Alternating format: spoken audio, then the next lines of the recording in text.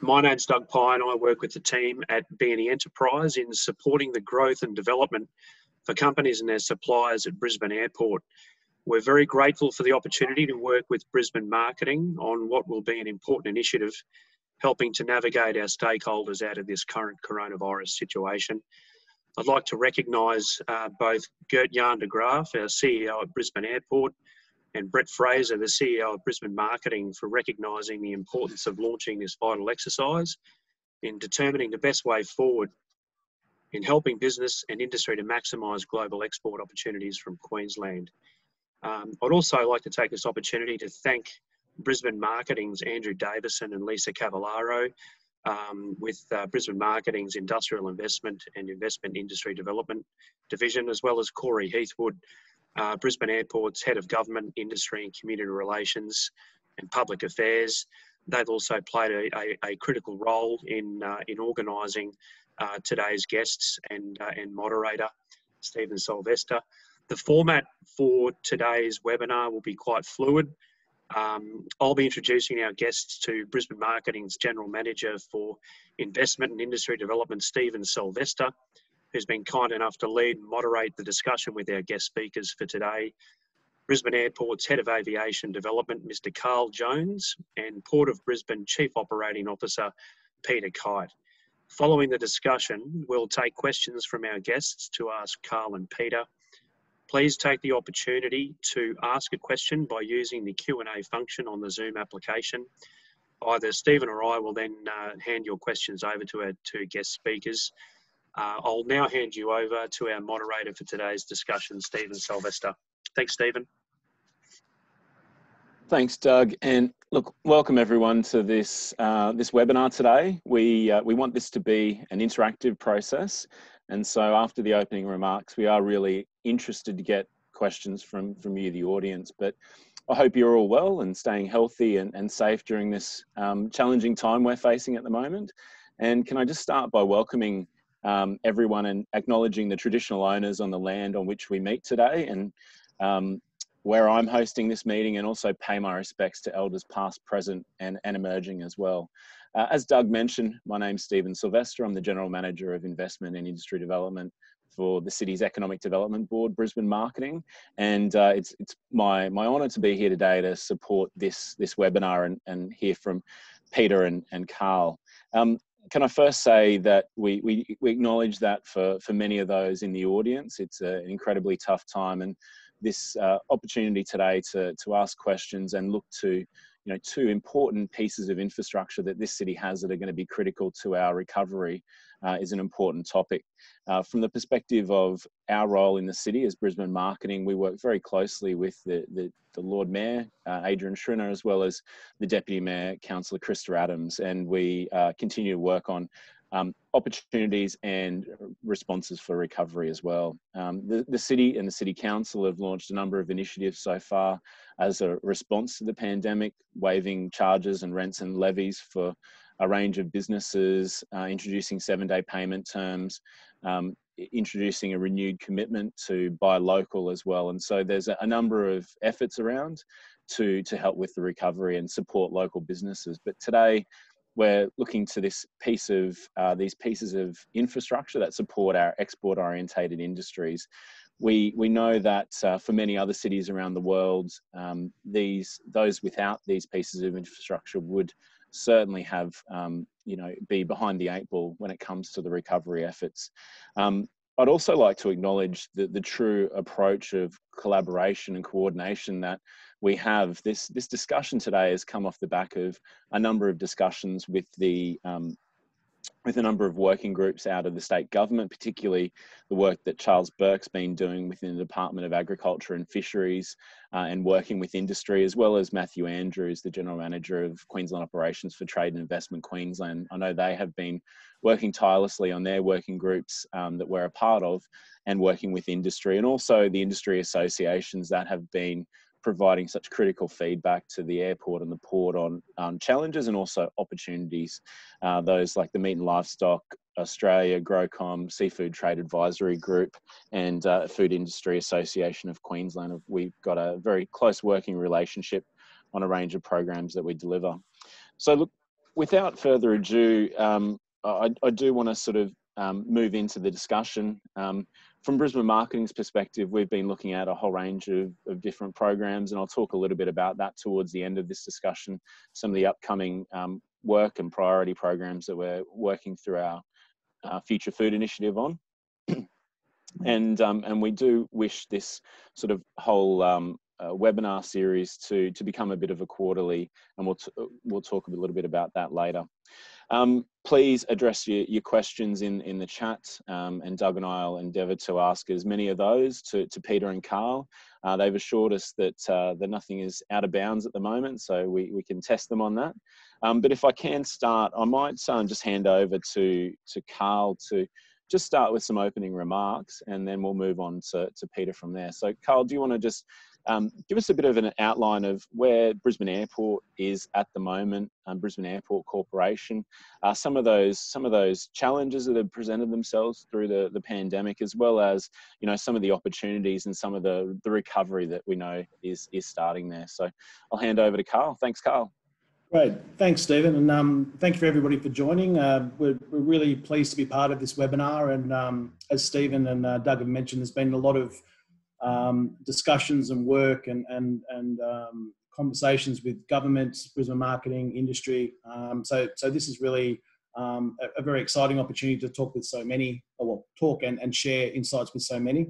From Brisbane Airport's perspective, obviously, like many businesses, we've had significant impact, not surprising, from COVID-19. Essentially, losing 90% of our flights in really quickly.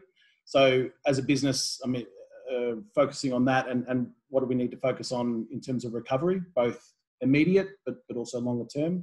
And freight's been a big part of that, freight and exports. So for us, what that 90% drop meant, a lot of our scheduled passenger services disappearing. But as we progress through the COVID-19 and the bottoming out, freight and exports, imports has in some ways never been busier, with such a reduction in flights. So in terms of industry, freight forwarders, airlines responding to the need to keep freight flowing, what that's meant has an increase, I guess, in ad hoc freight flights. So what started with a great initiative by the federal government in introducing the International Freight Assistance Mechanism, which allowed cooperation across the country with airlines, with industry and exports to get freight moving. So we've been a beneficiary of that, but along with the federal government's support for keeping the networks flowing domestically. So Qantas and Virgin have continued to fly domestically to keep things moving.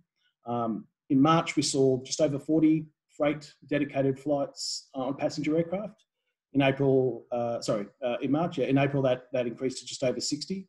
So we're still seeing some flights humming along. This is in addition to some of the airlines continuing to fly. It hasn't all been bad news. So the likes of Air New Zealand, some of the Pacific carriers, New Guinea, Air Nauru, and the Taiwanese carriers continuing scheduled service, which has been good.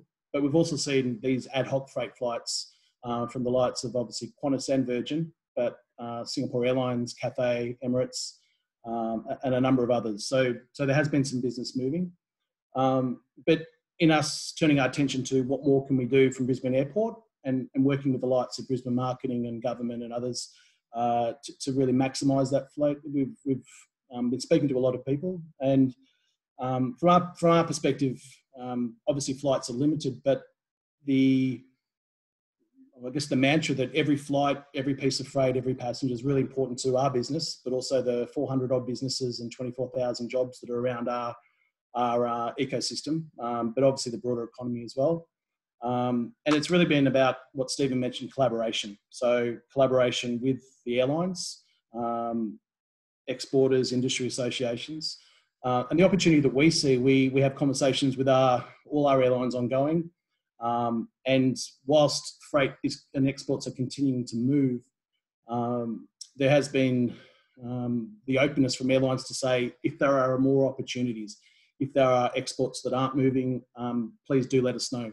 So that was really the impetus for us to engage with the likes of Stephen and the Brisbane marketing team government and industry association. And what we found is that whilst the supply chain from exporters to freight forwarders to airlines is still working along, there seemed to be an opportunity to help complement and supplement what was going on, particularly when we see the likes of Melbourne and Sydney have a higher rate of flights. So what became clear to us is there was somewhat of an opportunity to play a matchmaker role, trying to identify the demand or the interest from airlines for more freight flights, and then the challenges with exporters to, with markets that have dried up or shifted, how do we try and play a role without complicating the role of freight forwarders and acknowledging the important role that they play.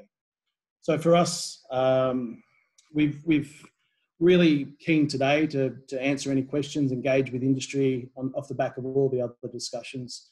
But in terms of having two lenses on it, I think for our business, and I know many others, with a lot of business drying up, there's an immediate need and immediate opportunity to try and match perhaps exports that aren't moving, given 90% of those flights have disappeared. But with airlines wanting to plan and try and introduce additional flights, it's a bit of a chicken and egg opportunity, particularly given the lead time perhaps needed to keep those moving. So we're really keen to hear today questions, answer, if we can help share information, help play a role in consolidating information, that'd be great. But obviously that immediate and short-term focus will help our businesses start the recovery, and particularly over the next 6 months. One important point, I think, for us is also acknowledging that, as many commentators have said, the aviation recovery is going to take possibly up to 3 to 4 years to return to what 2019 levels were. So if doing a good job short and immediate term can help sustain and generate important revenue for exporters and ourselves and airlines, that groundwork will also help set a platform for the medium term and the recovery that's going to take place over future years. So in 2021, if an airline is considering returning at 3 a week or 5 a week, with good freight flows and exports, that can soon become 5 a week and daily and beyond. So this is an important initiative for us, short term and medium term. And really, as I said, it's not about Brisbane Airport trying to play a role of a freight forwarder or any other part of the supply chain. It really is, how do we complement and supplement the roles that are already existing? And some examples, how do we all work together to try and identify the export demand that might be out there, aggregate that demand, and letting the freight forwarders and airlines know if that sits outside their normal conversations and business. So again, we're really excited to be involved in this webinar and ongoing through the people on this webinar and beyond. The conversations of how can we provide that information to airlines? How can we work to support exporters that are looking for places to put their business? Excellent, Carl. And just, I know, Carl, you've Brisbane Airport's just sort of in the final phases of completing the second runway as well. Did you want to just maybe touch on that as well? I know capacity isn't our current issue in terms of the runway, but maybe just tell the people out there a little bit about that future as well, and what that opportunity will be. Yeah. Now, the great thing of being part of an airport where you have capacity ahead of demand coming back, obviously a lot of it's dried up, but the runway is essentially complete. There's just some final in terms of operations and lighting testing and such. But July 12, we're looking at potentially, or mid-July potentially, to launch and open that runway. So we're obviously in preparations for when we're able to confirm and make that happen. But for us, it's a really strong symbol of we're open for business. So when borders do lift, when flights do return, we've got plenty of capacity to really ramp up that recovery and welcome new flights. And obviously, having freedom to be able to operate when airlines want to, that's really exciting for us. And from one, I guess, private sector investor that's built out the capacity for our airport to another and Peter, with you and the team at Port of Brisbane, obviously investing for the future and having created the capacity in the asset for a huge amount of ongoing traffic to the port. I might hand over to you now to just talk a little bit about what Port of Brisbane is experiencing at the moment, where you're seeing issues and challenges, and then talking to the audience a little bit about those opportunities and information that you're seeing a little bit ahead of what we might see as the general business community. Over to you, Peter. Yeah, thanks, Stephen. I do appreciate the opportunity to speak to the audience today. I'd also like to acknowledge the fact that this is National Reconciliation Week. So we also would like to pay our respects to the traditional owners of the land and the waters on which Port of Brisbane operates, and acknowledge the elders past, present and emerging. Stephen, it's been a very interesting journey. One thing we need to understand is a bit of the history of the port. It was very visionary by previous state governments to set up the port here at Fisherman Island, and indeed operated in an area where it continues to grow and provide strength to Brisbane and Queensland and the broader economy. It was proven during the 2008 GFC how resilient the port can be, mainly because of the diversity of cargoes that we handle. But indeed, this event is similar in part nature, but a very different event to handle going forward. And what we need to remember is that we're actually in economic headwinds prior to COVID-19. We experienced a huge drought in this part of the world that had a major impact on exports in the agriculture sector. We went through the bushfires, and now we're going through COVID-19. Now, it may not affect us as badly as what, say, Brisbane Airport, and our thoughts go out to our cousins over there at the airport. They've been very badly impacted. But equally, the port is now seeing the effects of what we see as a recession evolving. We just don't know how long or how deep. And that will have an impact right across the broader economy. And there are things that an infrastructure asset like the port can do to assist in weathering that storm.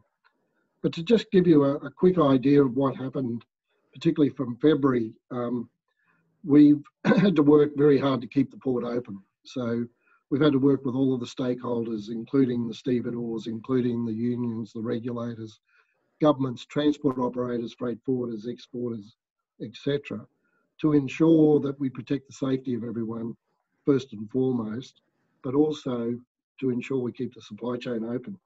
And we've been able to do that without too many glitches to date, but there's been a lot of work behind the scenes by all of those stakeholders to make that happen. We experienced an extreme downturn in late February and March because of the China shutdown. And when we remember that 26% of our trade is China related, and indeed imports are up around 40% from China, that has a massive impact on supply chain through the port. Some may even say it sparked the infamous toilet paper run, but there were certainly goods locked up and not able to get to market during that period. Then we saw China coming back, but at the same time, other sectors throughout Southeast Asia, Europe, US, going into also lockdowns that impacted trade. And while some of those are starting to recover, we're still floating around that 20% below normal trade operations as we sit here today. It's very hard to predict how long that will last, because there are multiple factors at play here, and both supply and demand driven. So supply in terms of closure of some ports or countries, and demand from a global recessionary outlook. And that's impacting on things that are particularly attached to discretionary expenditure and consumer confidence. Things like motor vehicles, absolutely in the doldrums at the moment. Things like goods that you may not necessarily consider essential. They're not being purchased. So consumer confidence is impacting on trade. And indeed, the port, what we see here, tends to translate into the economy in the next 3 to 6 months. So we are very much a window to those economic conditions. We are seeing some recession, but we're also seeing some optimism to be able to bounce back. Some sectors won't. Tourism, travel, indeed we'll feel that effect with our cruise terminal being completed at the moment, but other sectors will come back with some strength, we believe. Having said that, we've got a long way to go. There's a lot to do to make sure that the port plays its part. And indeed, we've been doing that by trying to support our customers. We've announced a price freeze for all port charges for the next financial year ahead. So we're going to maintain prices rather than do any price review in order to support our customers and give some certainty to the market for future planning. And we're looking at what infrastructure we can invest in to help stimulate the economy, and we firmly believe we need stronger partnerships now more than ever with the private sector and government to stimulate the economy in that infrastructure space and indeed create jobs. I'm happy later on to talk about specific commodity sectors if you want me to. Can share some data, some information on various other commodities that move through the port. And of course, here in Brisbane, we are the most diverse port in the country, having to handle every cargo that you can imagine in the one location. So we have a lot of information, happy to share that and participate further in the webinar as you see fit. Thanks, Stephen. Thanks, Peter. And look, we were having a chat the other day in preparation for today's discussion, and you talked a little bit about some of the things that the Port of Brisbane have been doing.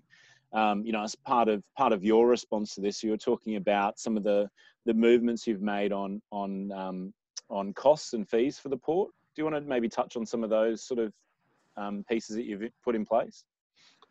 Yeah, sure. Look, we sat down with our board and we had a very heartfelt discussion about what our customers, the broader community expectations are of a major infrastructure asset like the port. And we could see the pain out there that was being felt and will continue to be felt for some time. So we did elect to freeze our prices. So we would traditionally align our pricing mechanisms to a CPI type outcome based on whatever the CPI may have been at the end of December last year. We've elected not to put up our prices on that ratio for the 12 months ahead and work with customers who are in pain and see what else we can do to assist. So working with our tenants, working with the transport sector, looking at what else we can do to improve efficiency or support them to get through this period because we want them to be there when we come good again. We don't want them to fail and have to find new customers or new business further down the track. So that's been very important to us. We've reached out to as many customers as we can to see what else we can do to support them.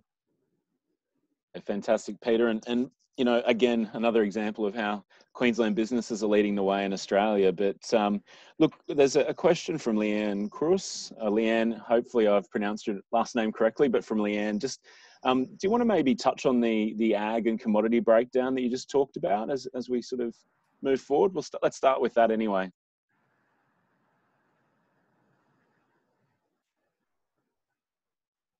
Peter, just maybe you can just update us on the agriculture and commodity breakdown you were talking about. Let's launch into that. So let's talk about agriculture. So very much in a lot of pain over the last 2 years with drought conditions.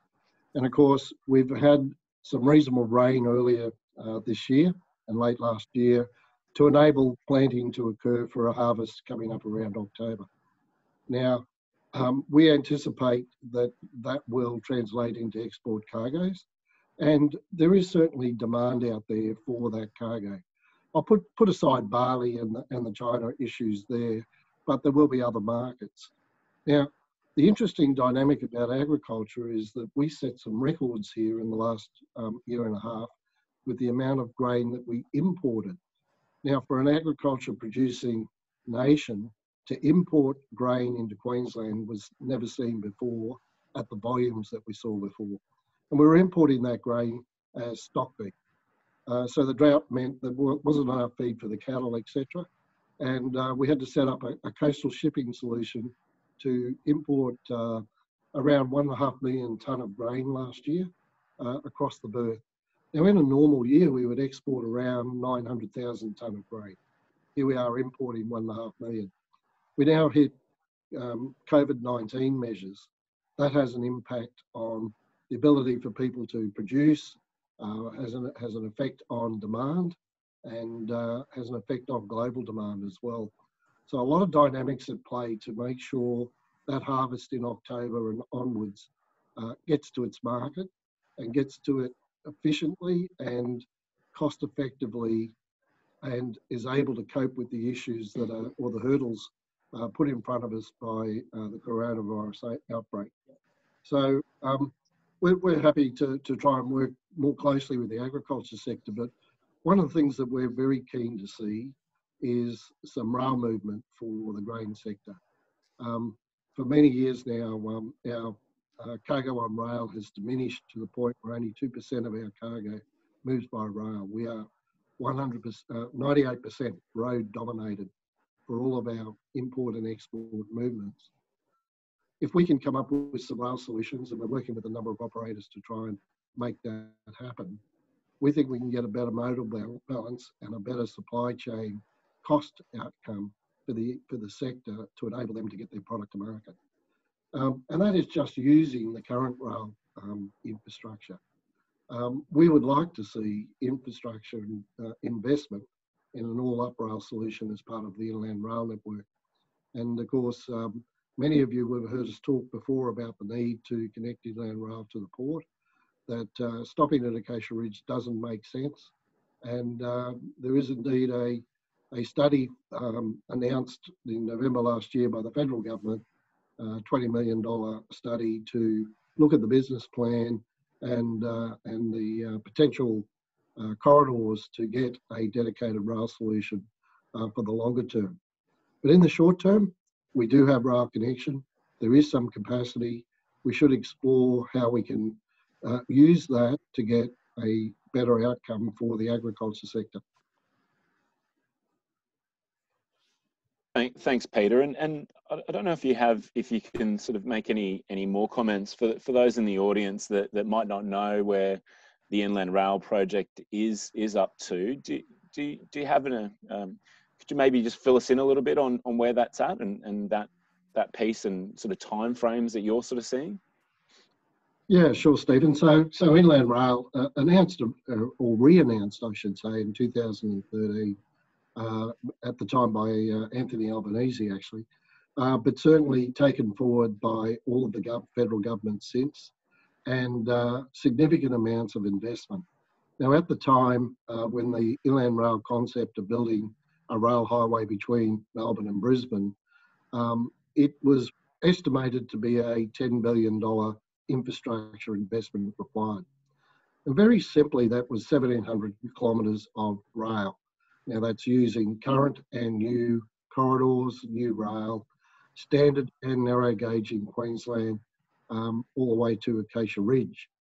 Now at the time it was contemplated to go to the port, and in simple terms, that $10 billion became $13 billion back in that era. So for the extra 38 kilometres, $3 billion wasn't seen as a positive cost-benefit ratio. However, we've successfully been able to prosecute a case that it just doesn't make sense to stop short if you've got product in regions such as the southwestern Downs, the eastern Downs, places like Roma, Gundawindi, Thallam, where a lot of the agriculture sector has product for the market, then you should be able to get it to the port in a efficient and cost-effective manner. So we've been able to lobby, if you like, but we also invested in a number of corridor studies to try and find out how we can build that section.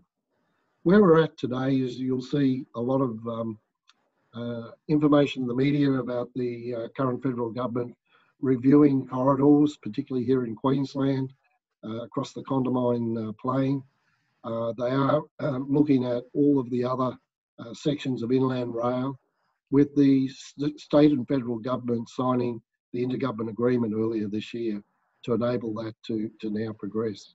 So it is well progressed in the study phase. Build phase will follow that. Even with the best intent, inland rail is probably the best part of 10 years away from being operational all the way to the port. To Acacia Ridge, probably earlier. But now is the time to actually join the dots, join the thinking, and make that additional investment to get the maximum benefit out of that rail corridor for both domestic freight and for international freight to be able to get to market. And, you know, a lot of the benefits, moving the trucks off the road, it's not about, this is not a negative story about trucks. This is about modal balance. Obviously, trucking is very important for the other products and end-to-end solutions, connecting rail to the final destination. But we need to get better modal balance. We can't just keep investing in our road work and hope that we'll solve the problem. Because even with normal growth, you will see truck numbers double within 10 years and triple within 15. And that, in anybody's books, is not sustainable when you look at the road network. So now is the time to invest. And again, the private sector stands ready to work with government on finding that solution. Yeah, thanks, Peter. That's you know, it's such a it's a project that's been spoken about for many years. So thanks for bringing people up to speed on that. Look, there's a few questions coming through, Carl and Peter. So I'll try and start moving on to some of these. While you're speaking, Peter and Carl, just a question on notice around domestic and sort of movements of freight around Australia.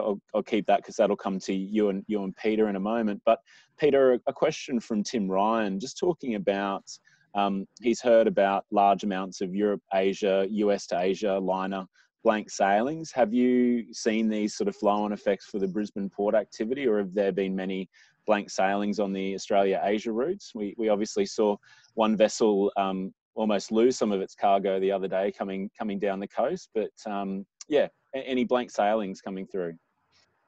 Yeah, thanks, Stephen. That vessel, the APL England, we've got here in port at the moment, one of my current headaches, but and it did indeed lose some cargo over the side.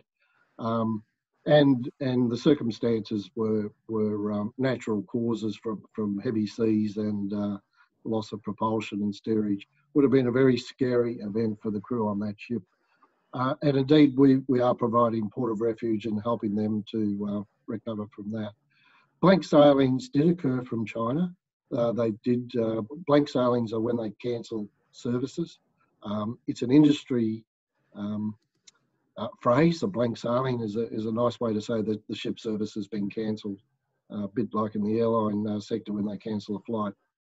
We saw a lot from China. We saw some from Southeast Asia, particularly when Korea was affected. In the north-south routes from Europe and the US, we're not seeing so many blank sailings because most of those are transshipped through ports like Singapore and Tianjin, Palapus. But what we are seeing is huge congestion in ports like Singapore and Tianjin, mainly because of workforce issues, congestion because ships are full and not able to get into ports that may be closed, a lot of dynamics that are affecting the scheduling more so than the cancellation of services now. So we're seeing most ships off schedule. They're struggling with ports like Singapore to get through the queue. And so cargo from Europe and US is indeed delayed, more so than cancelled. But volumes are down on the back of demand. So that's also, demand is very low, and as such, the volume of cargo is down at the moment.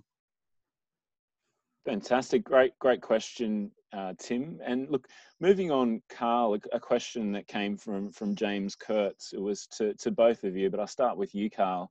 You know, obviously there's still domestic flights moving around Australia. I live on the north side of Brisbane and still seeing planes in the air. All good, very high level, no noise from my place. But, you know, from the perspective of the movement of domestic passengers and I guess domestic freight, has there been any sort of uptick for Brisbane Airport with respect to domestic movements of freight at all?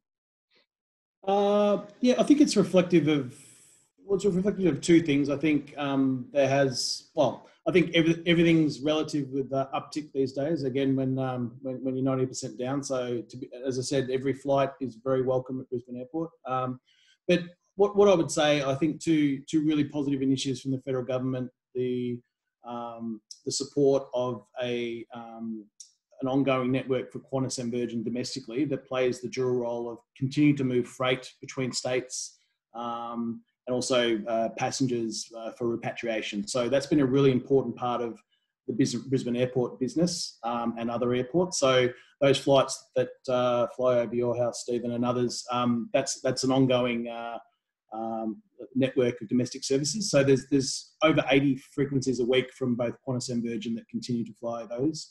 Obviously, the other airlines, the likes of Alliance, Rex and others, also continue those flights. So we are seeing a definite continuation of those flights and in some cases an increase in business. So whilst a lot of areas have dried up dramatically, these areas continue to flow. And as the federal government and the additional airline services that we're getting beyond the IFAM program, it's important that when those freighters arrive, whether it's to us, Cairns, Wellcamp, Brisbane, Melbourne or Sydney, there's still a need to distribute that freight and those goods around. I think whilst 90% down, the domestic flows are really continuing and positive and are critical to our business. And they provide a really good platform for what comes next as well, because without those flows, it's going to be harder for the international flights that come in and vice versa. And Peter, from your perspective, and any changes to transshipping at the moment across Australia?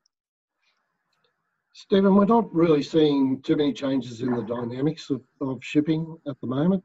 It's pretty much business as usual with the dynamics of ships being off schedule, cargo volumes being a bit depressed, multi-speed in some other sectors.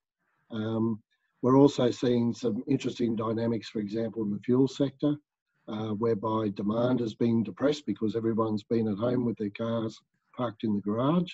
But also we've got a refinery closed down at the moment, so they're doing their refit, which timing-wise is probably quite elegant in that demand is depressed. But we're seeing things like tank capacity for fuel being under pressure because a lot of the tankage here in Brisbane is full of avgas, and of course you need that when you've got planes flying, and if you've only got 10% of or thereabouts of planes flying, then avgas stocks are taking up valuable tankage. So there's a lot of dynamics that when you drill down to each commodity, they've got their own set of hurdles and challenges, and hence our job is to try to work with each sector to see how we can help them through that, through berth allocation, scheduling, etc., in order to prioritise what we need to get to the consumer at the end of the day. So yeah, it gets very complex when you start diving into each commodity because each one's been affected in a different way. Yeah, I mean, it's always fascinating talking to you, Peter, around the nuance of all these different freights and cargo. I just rock up to my store, find something, buy it, and you know, a lot of us don't fully appreciate what goes into that supply chain. Look, there's a question that I think one of the first questions on the list was from Morton, and it was around e-commerce. But I'll also add that into a question from Jared as well. So the general question is just around e-commerce, and is e-commerce impacting freight flows at the moment through BAC? Is there more domestic freight coming in, more international freight coming in on some of these flights?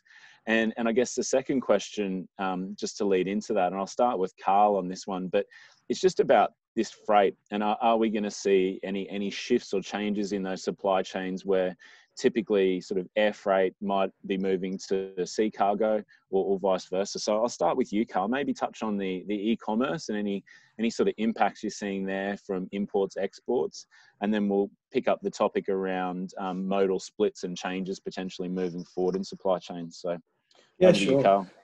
I'd say, well, I think there's been a trend over recent years, and as we've all started to purchase more things online, and the likes of Amazon and others increase their business and those flows. So it's definitely part of the lifeblood of our business. But there's been a steady increase in recent years, and I'd say in the last 2 months of lockdown, I can certainly attest for a lot of the BAC staff, there's been a huge spike in online shopping. But as a proportion of the absolute tonnage of what we're seeing to date, it hasn't taken over as a significant proportion. We still have, the majority of our throughput tends to be, obviously, as a lot of people on this call and industry, chilled beef, the agriculture, fresh produce, seafood, amongst other items. So it's definitely there and increasing. I think it would be really interesting for the future as to the recovery. I wouldn't say a reset, but what the challenges that the retail stores and the others are having, and all the tough news we see with certain stores closing and companies. Online seems to be accelerating well, it's certainly playing a greater role now, but in the future, I think it potentially has a bigger role to play. As to the modal, I think for us, I've seen a couple of questions along this. So I don't envisage a world where freighters or dedicated freighters, when we do hit recovery and over the next 4 or 5 years, playing too much more of a greater role. I think the reality for the Brisbane size of city, the industry, 80% of our current freight goes in the belly of passenger aircraft. So the airline economics will speak to that, as opposed to a Frankfurt or a Kentucky where they're predominantly freight hubs. So I think that proportion will continue. One thing that the airlines have made really clear in these times, well, they make it generally, but in these times, freight plays an incredibly important role in their profitability of routes. So my comments earlier about us working together, identifying the demand and really providing that information, again, to the freight forwarders, but also to the airlines to say, there is export potential here. There's a greater opportunity for us to move more freight. Will play a really important role of us not only getting our flights back, but getting them back faster and accelerating that growth from a 3 a week to a 5 a week to a 7 a week and more. The more that the industry, governments, we all work together to help us convey to airlines that there is stronger demand, to give them confidence to put flights back and also sustain flights, I think will help all of us. So as I said, I don't see freighters taking over. They may continue to play a smaller role, but it's really the freight will continue to, or the exports will continue to move in the belly of passenger aircraft, both domestically, well, internationally for sure. Domestically, yes, but there's an important role for the domestic freighters in particular to continue doing what they're doing. And I think just adding to that, Carl, just a question that I had and maybe the audience might have as well. I mean, when you talk about a typical passenger flight, when it's normal operating with passengers on top, I mean, how much cargo can a passenger flight take? I mean, how many kilos roughly are we talking? Yeah. So at the moment, without passengers, up to 15 to 20 tonnes is what's talked about through the IFAM program and with airlines. So that's obviously significant volumes of fresh produce and others. So that's the starting point when there's either dedicated freighters or wide body passenger aircraft that's with no passengers. But again, depending on the type of aircraft, the size, I mean, that can halve or less in terms of space for luggage and others. So it's more so now, but in the future, anywhere between 20 and 40% can be freight in the belly of aircraft. So the more freight that we have, the more of those passengers type aircraft, and we'll get the benefit of both visitors and goods and services moving in and out of our city. Yeah, fantastic. And I mean, Peter, just to put that into context, I mean, some of the vessels that are coming into Brisbane with, some of the big vessels that we can handle. I mean, just roughly how much does a big vessel take these days from the perspective of tonnage? Yeah, Stephen. So it is interesting, the dynamics of freight. So air freight plays a vital role when it comes to perishables or urgent componentry, mail, etc. But sea freight carries the bigger load, obviously. And when we talk about an aircraft 15 to 20 tonne, well, that's a 20-foot container here. And put that in perspective, we do 1.3 million equivalent of 20-foot containers a year. So a ship, the one we've got in the moment that we're rescuing, it's a 5,500 TEU ship. So it's got the equivalent of 5,000 containers on it. Not all with freight, but majority with freight. So what passes through here tends to be the long run inventories, the stuff that you would buy at a Bunnings or a Kmart that they have a lot of inventory on. And going to the e-commerce question, it's been a really interesting dynamic talking to some of the customers about the frustrations of people buying online. So for example, doing a click and collect, but then they find there's no stock because it was caught up in the China backlog. And it'll take 2 weeks to sail from China. Yet some of the analogies they've told us, well, it's actually starting to become faster during this COVID problem because of air freight being so restricted. It's faster to come from China than it is to come from Melbourne. But generally speaking, the dynamic of the global inventories is really quite interesting. So here's an example. Hyundai weren't able to bring any vehicles out. Hyundai were made predominantly in Korea. That's where they're assembled. They only need 1 or 2 components made in China and they couldn't make a car. So they had to shut their factory down while China was in shut. And that played out in things like washing machines, breezers. You only need one part of that washing machine made in China and it couldn't move. And we saw a lot of that happening as well, where there's a lot of backlog of freight waiting for China to come back on board to get into manufacturing to supply other Asian nations with their components. And vice versa. China then got caught in well, I can't produce this because a certain part's made in Japan and now they're in lockdown. Lots of stories like that created that clunkiness in the supply chain, and therefore e-commerce has been a mixed bag of experiences for the consumer, where, why am I waiting 2 weeks or 3 weeks for the product I ordered online versus I ordered it today and I got it tomorrow.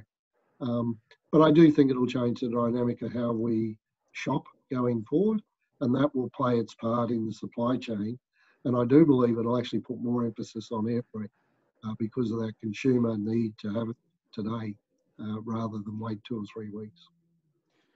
So, I mean, just sort of summarising that point, because I know this was sort of Jared Huntley's question, but that premium product that, a product that has, some semblance of needing to get to market relatively quickly, perishable, we still believe that will still suit air freight, and air freight will still be an important part of that. And then for you, Peter, with the port, that supply chain that's doing obviously cars and vehicles and some of those bigger commodities, that sort of non-perishable piece is going to continue to stay on that piece. I guess this is a question that came through from Floyd and it was addressed to Carl, but I think it's probably applicable for both of you. But, to Carl first on Floyd's question, he was asking the question around what measures, because of COVID and practical measures, are BAC taking to support the manual transfer of goods at the airport from the aircraft to the warehouse? And probably a question for you, Peter, that you sort of touched on a little bit, but maybe let's expand on that a bit.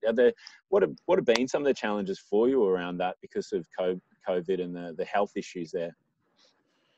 Yeah, for us and across the business, one of our key values and companies certainly have a range of values, but it's something we take very, very seriously. It's the safety of our employees, stakeholders, passengers, everybody part of the business.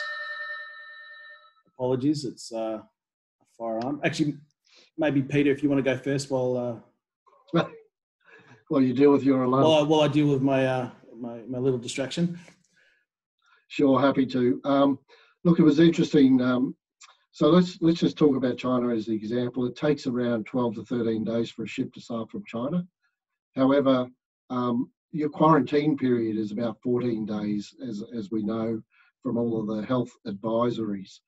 Now, other countries are much closer. So somewhere like Taiwan might be 8 days to get to port. So how did we manage that? Through the government agencies such as Border Force, Health, both state and federal, to come up with a way to ensure that the supply chain didn't become locked down by this 14-day quarantine period. And look, the winners are the importers and exporters. We've been able to get the ships in. Unfortunately, the losers are the crew on the ship, and my heart goes out to them. They're the ones who suffer the 14-day quarantine rule, where the crew have to stay on board. They do segregate from the stevedores that go on board, and there are a number of health measures around protecting those stevedores to ensure there's no cross-contamination. And they involve all of the standard measures that we see now with physical distancing, masks for the crew, hand wash, etc.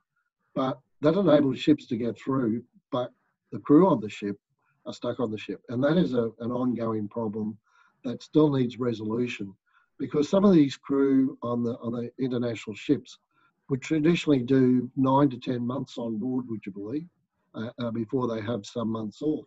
Now they're staring down the barrel of being on that ship for 12 plus months, and that's not that's sustainable for them. So there is work in progress at the moment to try and help those crew as to how we can do crew changes. Very hard without international flights, of course, but we're trying to work as best we can with all of the agencies, the unions, the ITFs, to see what we can do to help crew. Cargo has been able to flow because of all the other measures that we put in, and therefore the supply chain has been efficient and effective in getting stuff to the shop shelves at the end of the day. All right, Patrick, if you're solved. Yep. So, Carl, sorry, Stephen, I just had a quick question for Carl on whether or not there's been any particular air carriers that have been showing leadership in the space of working with airport to provide cost-effective and cost-efficient solutions for our customers wanting to export globally. Yeah, and that's something, when we, freight's always been a part of our business, but in terms of this heightened interest given the drying up of the supply and demand of the export opportunity. So as air capacity disappeared, access to markets disappeared. There was a question earlier about have we seen the shift from international to domestic? So yes, all that's occurred. What we're left with is supply and demand. There's shortages in that supply chain. So as that capacity has dried up, costs have definitely gone up. So again, the two main challenges I see, and what we're really keen to work, it's not Brisbane Airport will play the role, and we're very keen to work with everybody. But when the airlines ask us, what's the demand that you see? How can you help us plan and hopefully introduce more flights? Exporters wanting to move that. The reality, when you lose 90% of that capacity, the costs have gone up.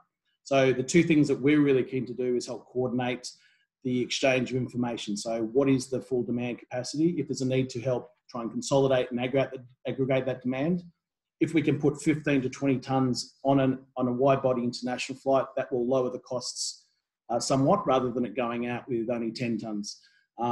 There is still that price differential, and the model that the federal government through the IFAM, the International Freight Assistance Mechanism, I think has been great. So that's only $110 million for nationwide, but that funding has helped address the gap, the cost gap. So they haven't funded flights fully. They've just really addressed what's market value and where has the gap been. So that's the challenge for us as Brisbane and as a collective. The airlines are running without passengers, so there's a shortfall for them. So how do we provide as much information, as much opportunity for the exports to fill the flights, and then working with industry ourselves, Brisbane Marketing, Queensland Government. There's, how do we address that cost gap?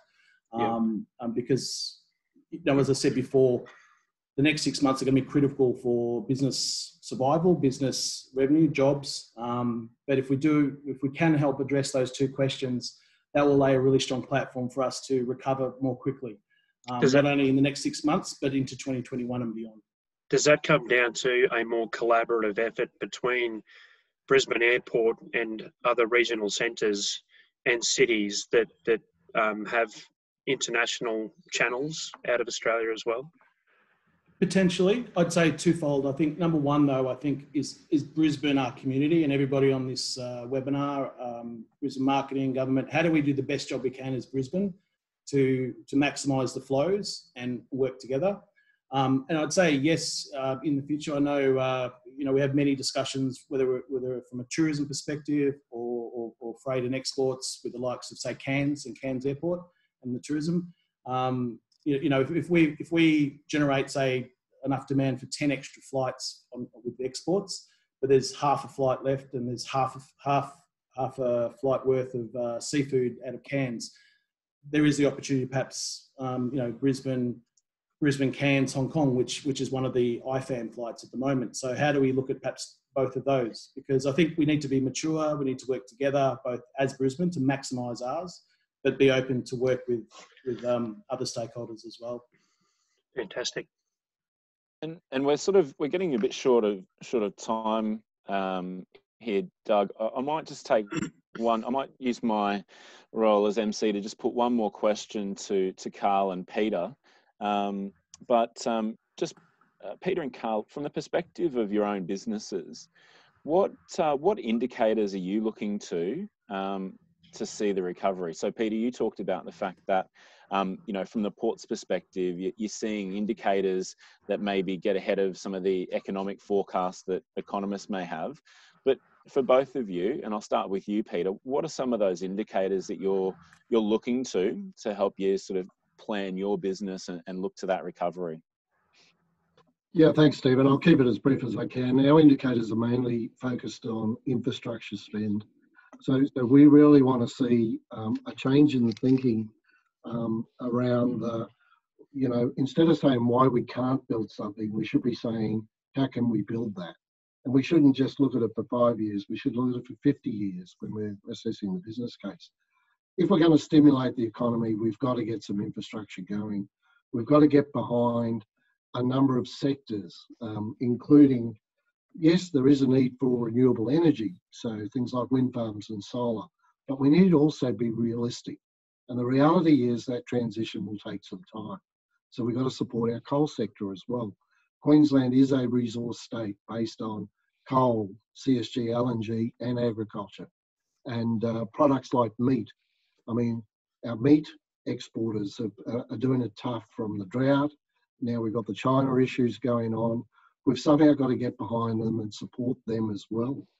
When we talk about coal, we need to get this red tape out of the way and move forward. And I'm pleased to see some government announcements about new coal mines. To get out of this recession, we've got to create jobs. And to create jobs, we've got to get behind each of those sectors. And we've got to cut through some of the noise and some of the red tape and get these projects moving much faster than what we have in the past. Otherwise, we'll be with the rest of the world in a longer term recession. We have the ability to get out of it by what we've shown in the last couple of months, our ability to be collaborative and to be fast moving. And I think we've got to continue that pace. Thanks, Stephen. Thanks, Peter. And Carl, from your perspective? Yeah, just quickly, I think ours is a little bit different view. We're doing all the things that we should be in terms of keeping our eye on the trends and updates, but our recovery is very much tied to obviously border restrictions, both domestically to New Zealand. We talk of the trans bubble, and then eventual international. So without those, there's really a limited ability for airlines to really open up, and obviously passenger flows, but even greater export flows as we get that 90% level of flights that we've lost, that will really accelerate. So, I mean, just a broad update. I don't know, there's a question on the Trans-Tasman. We're hoping and looking at a domestic recovery from between July and September, and then from there. Obviously, a lot of work to do, and our team has a number of focuses in terms of working with government, border agencies, health, the airlines, and obviously the border restrictions are key of that. Translate that to the Trans-Tasman in New Zealand, absolutely the same. There's a lot of work that our team is doing with all those border agencies and government and the airlines, but being ready, and to Peter's point, being nimble. And then same with international. And again, it won't be all international countries at once. It might be a select few countries that have also done a good job. So there's talk of bubbles, the Trans-Tasman bubble, maybe some bubbles with some other countries. But just being ready well ahead of that and accelerating from there. And obviously working really closely with our airlines. So one key positive I just want to finish with is we obviously have Qantas, Virgin, we have the likes of many carriers, Singapore, Emirates, Qatar, also operating 6 weeks of flights.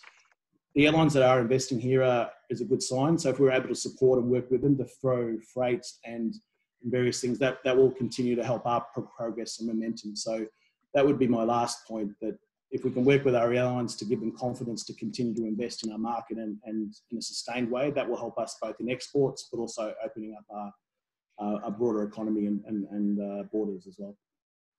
Fantastic. Look, thanks, Carl and Peter. And before I hand back to Doug, just thank you for your comments, for your openness today. We acknowledge that we haven't covered every, burning question that people may have out there. And this will be a continuing conversation, and we're happy to dive into more and more of this content. From Brisbane Marketing's perspective, just speaking to e-commerce and the e-commerce question that Morton placed earlier, we are talking with eBay and Amazon and looking at how we can get connected in with them a little bit more and look to that a little bit more as well. But I'd echo Carl's comments. This is a collaborative recovery process. This is, local government, state government, federal government working together with, private sector, investors, industry, and our key assets and key infrastructure to get this recovery going. And I think if anyone is well placed to do it, Southeast Queensland and Queensland is. So thank you again for speaking, and I'll hand over to Doug to wrap out for us. Thanks very much, Stephen. Before we go, I just wanted to have a quick flying minute. There's been a bit of discussion around e-commerce in today's webinar, and I got pretty excited yesterday when I saw a link from our next guest, Mike Doyle, who's the head of consumer marketing for Brisbane Airport Corporation. There's a link for 50% off UGG boots, would you believe? So those people who are on the webinar this afternoon better get in quick. I think they'll sell pretty quickly. Mike, how has BNE Marketplace launched, and how's it going? Well, thanks for having me. Well, it launched with very little fanfare in amongst all of the other things that were happening within the market.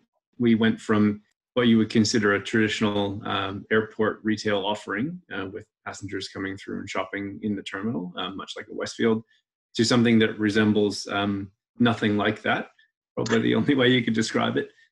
So Martin Ryan, who's the general manager of the consumers group, had a pretty good online experience. He flew over to Hawaii, came back, got locked in his house as the isolation rules would dictate, and just turned to me and said, we need to support our tenants. What can we do? And we came up with the idea of releasing a marketplace. So pretty simple to run up an e-commerce solution these days. Immensely more complicated to do a marketplace, but we chose the harder of the two paths, and started about 16 days after the initial idea was posed, and we are still trading. So we've done well over 6 figures, closing on 7 in terms of the throughput, which puts a small dent in a rather large stock holding for some of our tenants on airport. But it's proof that that kind of activity is certainly possible given the technology that's available in the market. So going great guns so far, obviously navigating some of the challenges that a fledgling e-commerce platform would always have. But the benefit is that most of the technology that was available to us is available to everybody on this call. So it just takes a little bit of courage to step into that space and give it a go. Fantastic, Mike. And look, I'd encourage everyone to go and check out BNE Marketplace. It's a great initiative from Brisbane Airport. Thanks very much, Mike, for coming in briefly on on the webinar this afternoon. I just want to say thank you to Carl, Peter, Stephen. Special thanks to you, mate, for moderating and facilitating the discussion here this afternoon. It's been fantastic. We've had 170 people register for today's webinar, which just proves that there are plenty of people, there are plenty of businesses and industry representatives, as well as government, who are keen to engage and collaborate to create solutions moving forward so we can grow our global exports. Over the next 24 hours, I'm going to be posting a link to a replay of this webinar that we've had this afternoon, as well as a survey that we would love for everyone to fill out and provide us with feedback. We're endeavouring to have another webinar session in the next quarter, and the focus of that webinar essentially comes down to the feedback we get from the attendees today through that survey. So we encourage everyone to get on board, provide us with some suggestions around themes and topics that we can explore, and we can take it from there. Thanks again, everyone, for being a part of this discussion this afternoon. Really appreciate it, and we hope to catch up with everybody soon. Thank you very much. Thank you, Doug. Thanks, Doug. Thank you, everybody. Thanks, Doug. Cheers. Thanks, everyone. Thank you. Cheers. Take care.